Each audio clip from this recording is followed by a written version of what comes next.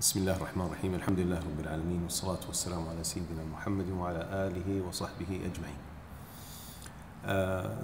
The following verses in Surah Takwir, Allah Azza wa Jal proves in them to the Quraysh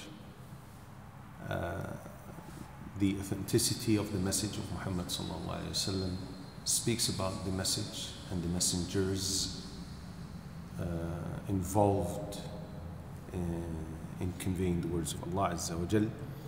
And it starts off with an oath Allah Azza wa Jal makes. Allah says, فَلَا أُقْسِمُ بِالْخُنَّسِ الْجَوَارِ الْكُنَّسِ. So I swear by the disappearing stars, those that run their courses fast and set.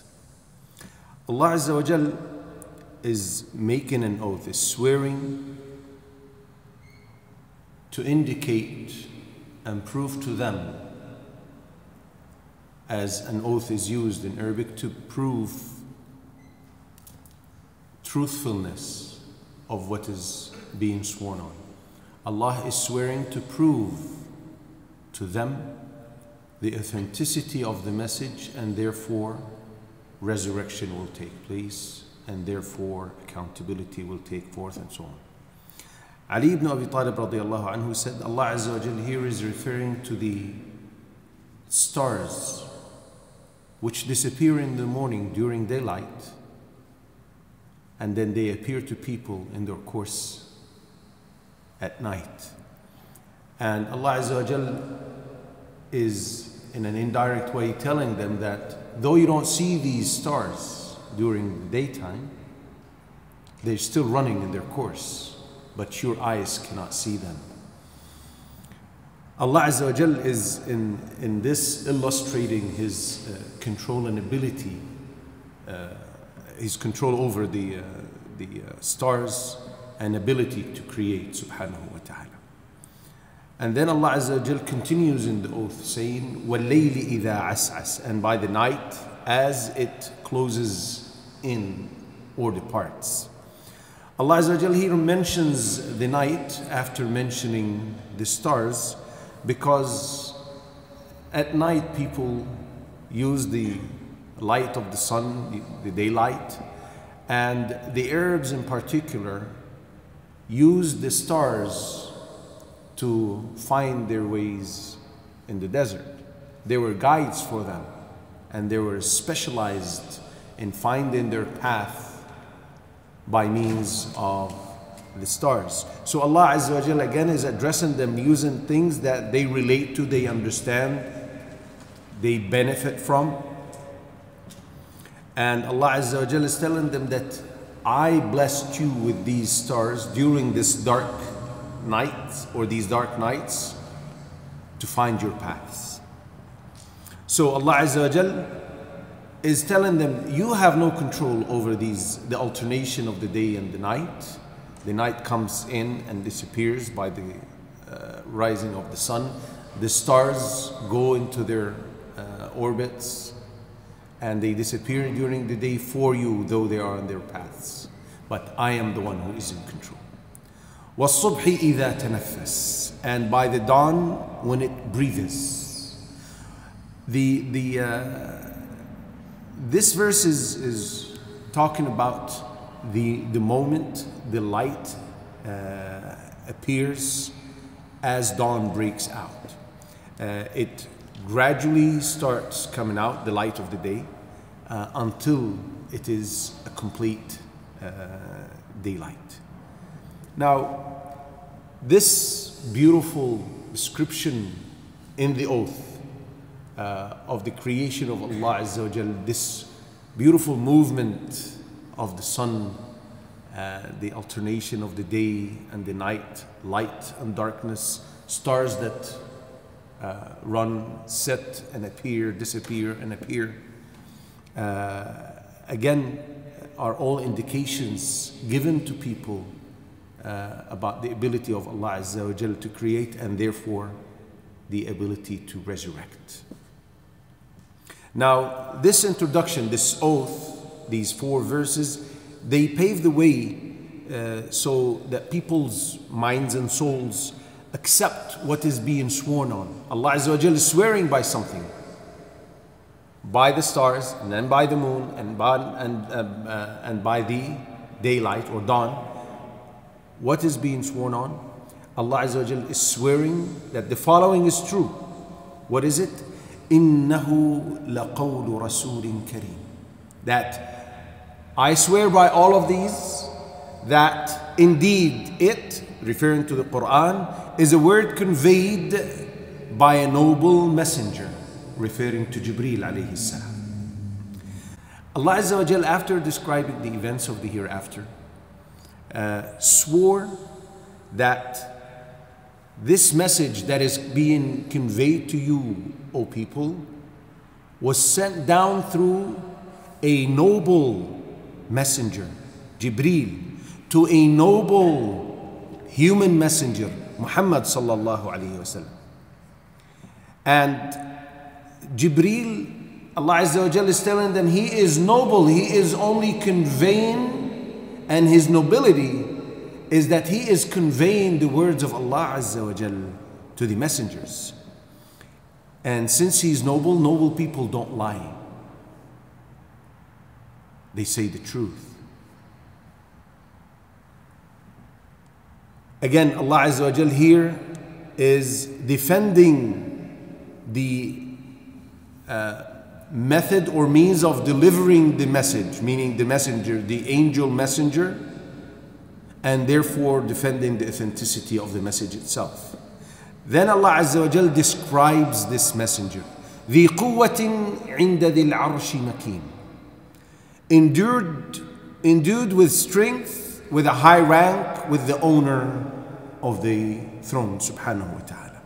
Allah Azza wa Jal described Jibreel in a different verse in the Quran, saying, عَلَّمَهُ شَدِيدُ الْقُوَى, referring to Jibreel when he taught Muhammad sallallahu alayhi wa sallam the Quran, when he conveyed to him the Quran.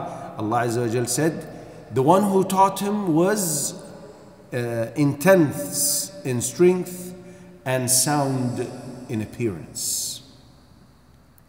Ibn al-Qayyim, when he spoke about the strength of Jibreel alayhi salam, he said, just to show the extent of his strength, it is enough to know that on one of his wings, while he has 600, as the Prophet ﷺ described, on one of his wings, he lifted the villages of the people of Lut until they reached the heavens, and then they flipped them over. And then he flipped them over. This is an indication of the strength Allah Azza wa Jal is talking about. Then Allah Azza wa Jal goes further to describe Jibreel. مُطَاعٍ ثَمَّ أَمِينٍ. Obeyed there in the heavens. Thamma means there in the heavens, and trustworthy. Ibn al-Qayyim says that angels obey Jibreel alayhi salam. In the book of Al-Bukhari, the Prophet ﷺ, when he was talking about the journey of Al-Isra and Al-Mi'raj, he said when he ascended to the heavens, he said, Jibreel took me by hand and he ascended to the heavens of the dunya, the first one, right? He said, and then Jibreel said to the keeper of that heaven, open. The keeper said, who is this? He said, Jibreel. So he obeyed and opened. So Ibn al-Qayyim said, he, Jibreel that is, spoke or addressed that keeper, that angel, in a command form. He gave him instructions and he immediately obeyed. Jibreel is entrusted with the message of Allah Azza wa Jal, not only to Muhammad sallallahu alayhi wasallam, but rather to other messengers, or to all messengers. In the story when the Prophet sallallahu alayhi wasallam received the initial revelations, and he came back terrified to Khadija radiallahu anha, she took him to her cousin Warqa ibn Nawfal, right? Who was from the people of the book. And she told him to listen to Muhammad sallallahu alaihi wasallam. And when the Prophet sallallahu alaihi wasallam told Waraqa what he had experienced, he said, إِنَّهُ النَّامُوسُ الْأَكْبَرُ الَّذِي نَزَلَ عَلَى مُوسَى. He said, this is the namus. Namus in Arabic means the keeper of secrets, referring to the angel. He said, this is the same angel that went down, was sent down to Musa alayhi as-salatu wasalam. And this is reported by Al-Bukhari and Muslim. What is meant here is to refute the lies of the Quraysh that what Muhammad sallallahu alaihi wasallam was saying was nothing but something from the shaitan, from the devil, who taught him what to say. And Allah Azza wa Jal described Jibreel with these two qualities in particular: strength, because this task requires strength to bear, to shoulder this responsibility, and it takes trustworthiness and nobility to convey it as it is without alteration. So these qualities of the angel messenger reflect the lofty rank of the message, because Allah Azza wa Jal allocated this task to the best of all messengers, angel messengers, which is Jibreel, to the best of all human messengers, Muhammad sallallahu alayhi wasallam. Then Allah Azza wa Jal starts giving the description, or the speech turns to speak about Muhammad sallallahu alayhi wasallam. Allah says, وَمَا صَاحِبُكُمْ بِمَجْنُونَ. After speaking about the angel messenger, now Allah is talking about the human messenger who's conveying that message, Al-Quran, the word of Allah. And your companion. And there is great wisdom behind the usage of the word companion, referring to Muhammad sallallahu alaihi wasallam, is not at all mad. He is not insane. Allah Azza wa Jal is saying, your companion. Muhammad sallallahu alaihi wasallam received revelation at a very old age. He wasn't a teenager or a youngster. He received the message at the age of 40. So Quraysh lived with him all these years, decades.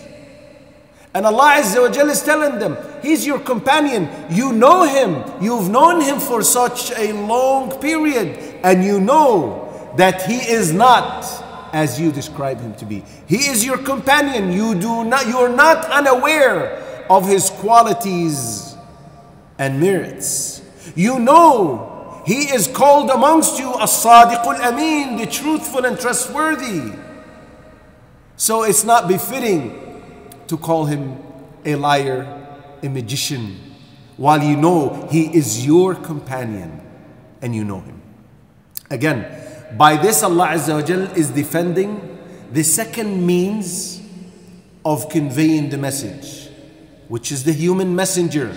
In turn, Allah Azza wa Jal is defending the authenticity, or substantiating for the authenticity of the message, the Quran.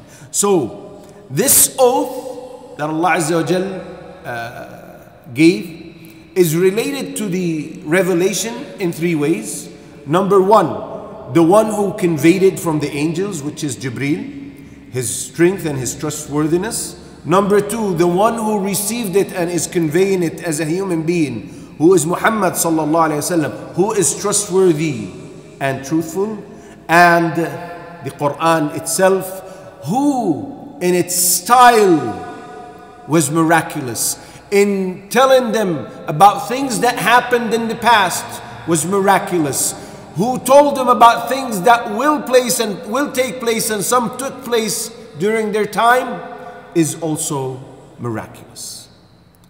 And then Allah Azza wa Jal further refutes the lies and false accusations of Quraysh. وَلَقَدْ رَآهُ بِالْأُفُقِ الْمُبِينِ. Allah is talking about Muhammad sallallahu alaihi wasallam when he saw Jibreel alayhi salam. Allah says, and he, Muhammad sallallahu alaihi wasallam, has already seen him, referring to Jibreel, in the clear horizon. Qatada, may Allah have mercy on him, he said, the Prophet ﷺ saw him from the side where the sun rises, from the east, where it is the clearest to the vision. So no one can claim that it was blurry and he couldn't see, and therefore accuse him of seeing the devil instead of seeing the angel. The Prophet ﷺ informed that he's seen Jibreel in his actual form, and he had 600 wings, and he said when he appeared, he blocked the horizon. What a magnificent creation of Allah Azza wa Jal, subhanallah. And then Allah Azza wa Jal goes to say about Muhammad, وَمَا هُوَ عَلَى الْغَيْبِ بِضَنِينَ. And he, Muhammad sallallahu alaihi wasallam, is not a withholder of knowledge of the unseen. Abu Dharr radiyallahu anhu narrates, and this is reported by Imam Ahmad and classified as authentic by Al-Albani, that the Prophet sallallahu alaihi wasallam said, there is nothing that can bring you closer to Allah, there is nothing that can bring you closer to Jannah and keep you away from fire except that I have clarified for you. Abu Dharr radiallahu anhu said, there is not a bird that flies in the sky except that the Prophet sallallahu alaihi wasallam informed us knowledge about it.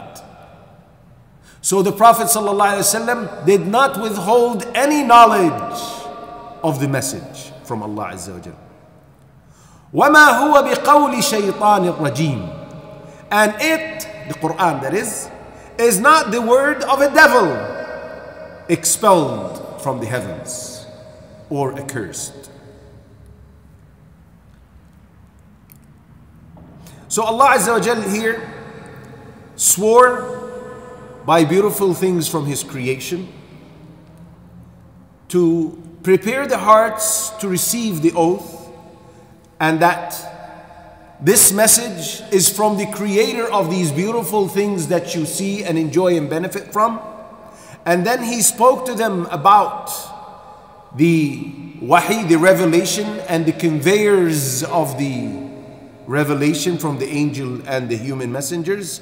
And then Allah refutes the false claims of Quraysh that it is something that the devil taught Muhammad sallallahu alaihi wasallam, telling them that a message that speaks about such creation, such beauty, such a creator cannot be something said by an accursed devil.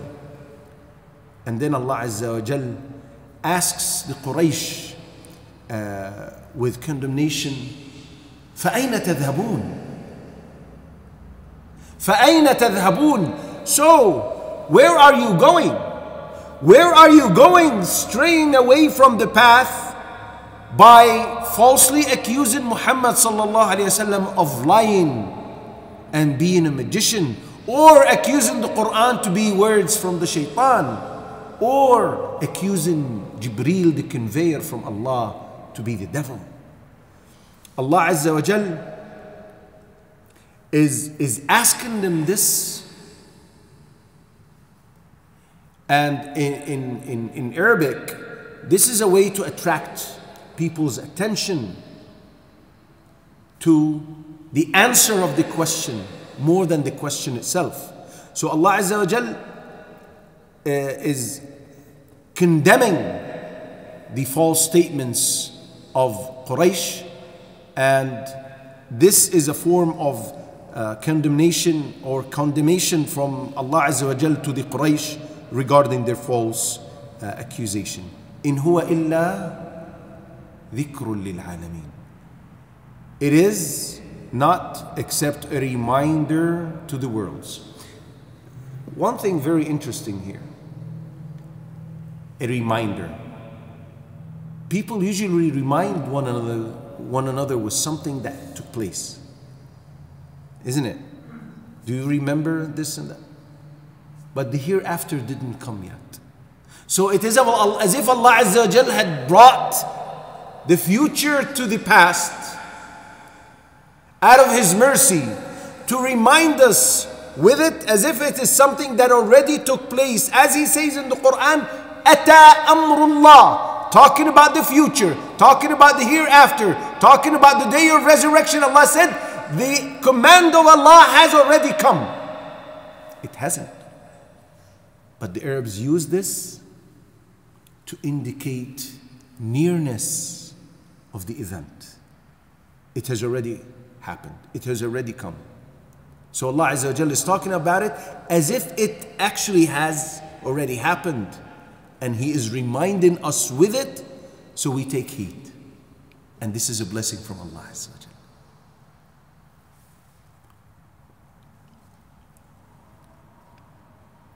لمن شاء منكم أن يستقيم. For whoever wills among you to take a right course.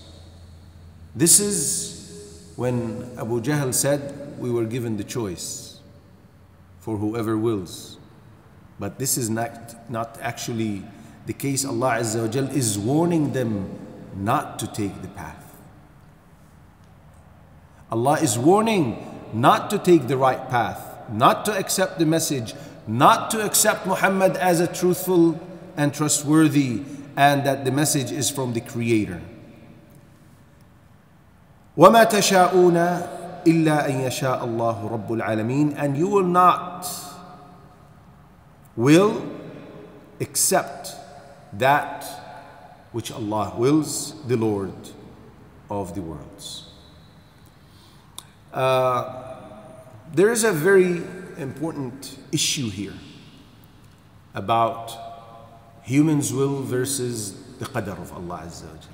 It's a very clear yet can be confusing to some people. And let me simplify it in the following manner. Allah Azza wa Jal is the Creator. And He created mankind for a purpose. To fulfill servitude, to worship Him. And He sent messengers and messages to clarify the path so no one will have an excuse of being unaware of what's right and what's wrong, what's guidance and what's misguidance. And He showed them these two paths, and He showed them the means to maintain yourself on the right path, and what you will lose by not maintaining yourself, which is deviating. Right? All of that has been clarified. All of that has been detailed. So when someone does something, he does it willingly. So Allah Azza wa Jal gave us that free will to decide whether to go this way or to go this way. Clear so far? However, Allah's knowledge is comprehensive, all-encompassing. And so is His wisdom, it's ultimate. With His knowledge, He knew that this person will do this and that person will do that, and therefore facilitated for those who were guided means of guidance, and those whom He knew will reject by their own will, He subhanahu wa ta'ala deprived them from the means of guidance. This is because Allah Azza wa Jal is just. Allah is fair. Allah will not punish someone for failing the test based on his knowledge. He will punish people based on their own will and choice that they made. One might say, like the companions, then why should we exert an effort? The Prophet ﷺ said, exert the effort, each will be facilitated to his destiny, to his fate. If you come to someone and say, who takes the excuse of things have been predestined already by Allah, it's the will of Allah, so why should we do anything? If you go and tell him, since Allah Azza wa Jal in your argument, or if the case is as you describe, then why should you eat?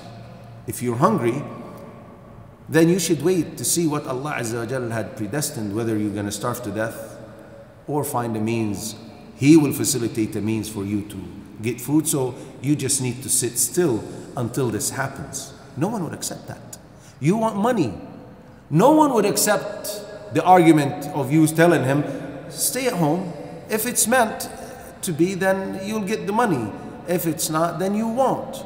No one would accept that. Then why do we not accept that when it comes to the obedience of Allah Azza wa Jalla? Why do we take that as an excuse? No, you have to exert effort. Allah told us to utilize the means and exert efforts to get the provision. The argument of Allah Azza wa Jalla telling us or instructing us to utilize means is a sound argument, but it applies to everything. Not just when we want money or we want children. Tell someone, don't get married. If Allah had decreed that you will get a child, you'd get a child. He'll make a way for you to get a child. He won't accept that. One of the beautiful statements, I think it was said by Ibn Taymiyyah, answering these people. He said, if someone argues with you based on the decree of Allah and everything is predestined, slap him on the face. And if he becomes angry, tell him it's been predestined by Allah, so don't argue with the decree of Allah Azza wa Jalla. With this we conclude Surah Takwir, and we'll conclude this session. Subhanakallahumma bihamdik, ashhadu an la ilaha illa anta, astaghfiruka wa atubu ilayk.